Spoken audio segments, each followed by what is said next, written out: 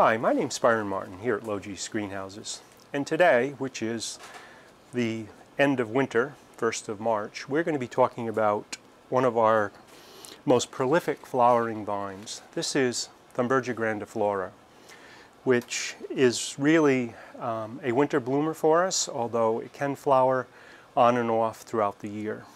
So Thunbergia vines are quite easy to grow. Most of the Thunbergia family is very vigorous and almost weedy in their growth, particularly during the summertime.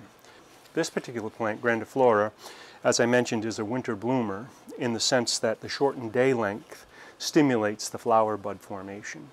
And so when growing this, you have to remember that you're going to stop your pruning when you get to the 1st of September, last of August.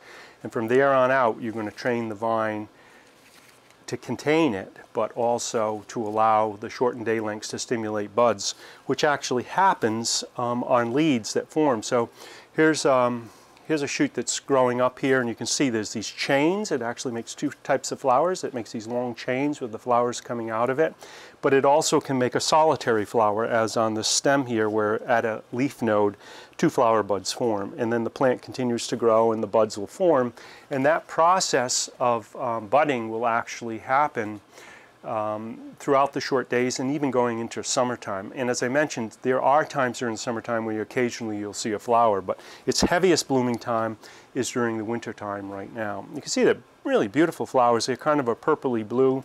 They have actually, as the sun hits them, they have a bluer tone to them, or in shade they have a little more purple color to them.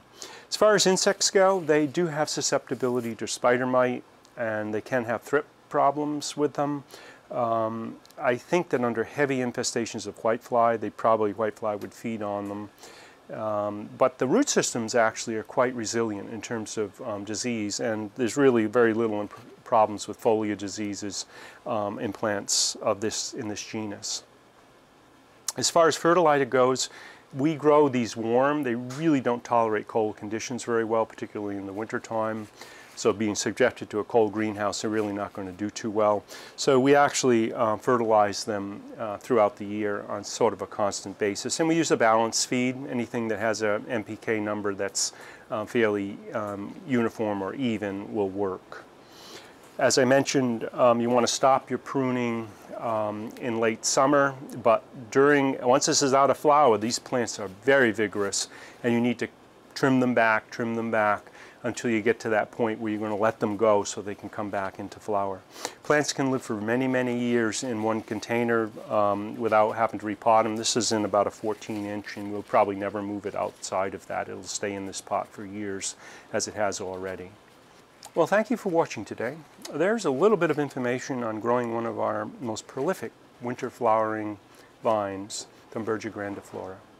If you'd like more information, you can visit us at logis.com.